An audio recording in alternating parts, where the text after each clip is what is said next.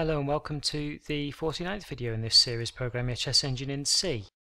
So for this video I've added a new file into our project folder called search.c. The code that's in it at the moment looks like so. The standard includes we have, and I've made a definition of a function called search position, which is all we'll be doing with this in this video, but it's defined anyway. I've added this search position function also as an extern into defs.h, and naturally, of course, it's search.c is now appearing inside the make file. The next thing I'd just like you to do is to go into parse move, and there was a line in here that was printing out to the screen. I've deleted it already, the from and the to square, I think, and the character that's in, well, we don't need that anymore because it'll become very irritating. So I've deleted the line out inside here from the previous video. And now we'll go back into vice.c, and I've added here, after the make move, an else clause just to print out that the move hasn't been passed, if it hasn't been understood by the computer, so that at least we can get some indication when our move doesn't get put in correctly. And I've changed this pass fen here function to take in the starting fen, so the start position to set up the board. Okay, so in this video we're going to make one of the functions we'll be using inside the search position, well, inside the alpha beta algorithm that I talked about a couple of videos ago, the repetition detection, where we just need to detect one repetition. And to do that we simply write a function called isRepetition, it'll be called, and we'll take as an argument a constant pointer to a board structure, because we're not going to be changing the board at all inside the function. And really all we need to do is we need to make int index first equals naught. What we need to do is loop through all of the position keys in our history. So we would say index equals naught, and index is less than and pos, and I think it's called hisplay. So the count of the history play plus index.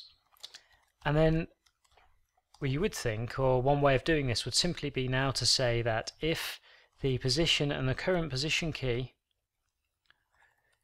is equal to the position and then the history, so much like in the make move how we've used the history, at index position key, and this should be, sorry, hisplay -1.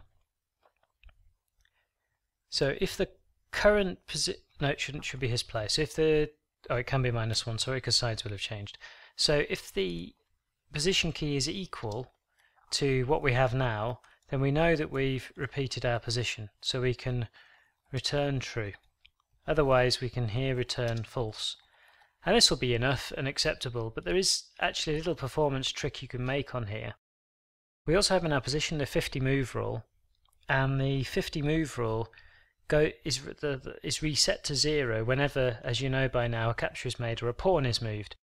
Well, also, if a capture is made or a pawn is moved, then we're in a position that we can't possibly repeat, because pawns can't go backwards and capture pieces can't go back on the board. So what we can actually say is we'll start looking at the last time the 50 move rule was reset. So we'll do the number of half moves made in the game minus the 50 move. I think it was called 50 move in that way. I'm now getting a bit unsure that I've named these things correctly. Okay, 50 move and his.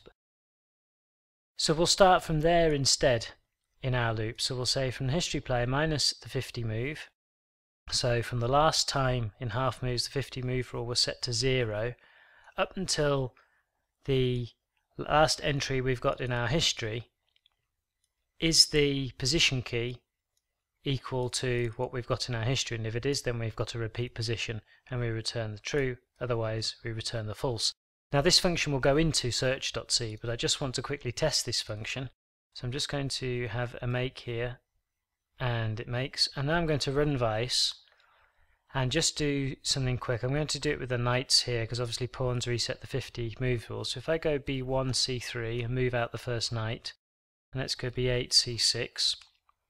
Okay, and before I do that I need to do something else. I actually need to print to the board an actual repetition. So here we'll say if, and I'll just copy the name, it's quicker, isRepetition and board.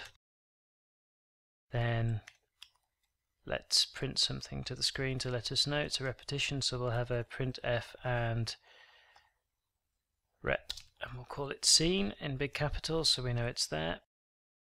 Okay. So I'll just save and make that again. Clear the screen and then run. Okay, so again B1, C3, and now I'll enter, and let's scroll down a bit, B8, C6. So now we've got both knights out. Now I'm going to put this knight back on B1, so I'm going to say C3, B1, and I'm going to put, and this should then be a repetition when I now go C6, B8, and indeed it says repetition scene. And now if I go B1, C3, it should also tell us a repetition scene, yes. And now let's just go B8, A6, and there's no repetition scene here. Good, so first indication is that the repetition scene seems to be working. Later on in the engine we can debug this a little better when it's searching by actually we'll make a function to print the entire game line to the screen, and then if it finds a repetition, quickly have a look through the moves. But to be honest, in this whole series I don't want to concentrate too much on putting all sorts of test functions in, because you can do that yourselves. It's about trying to actually get a chess engine going. So good, so that's one of the first functions that we'll need in our search implemented. Now I'm simply going to take this isRepetition, I'm going to cut this out, and I'm going to drop it at the top of search.c. And obviously then I'm going to go back into Vice, and now I'm just going to comment out for now this section here in case I decide sometime in the near future we need it again. And save all, and then I'm just going to run make again to make sure it makes. It does. Very good, so that's it for this video. The isRepetition function is implemented, and questions, comments, criticisms, welcome as always on YouTube.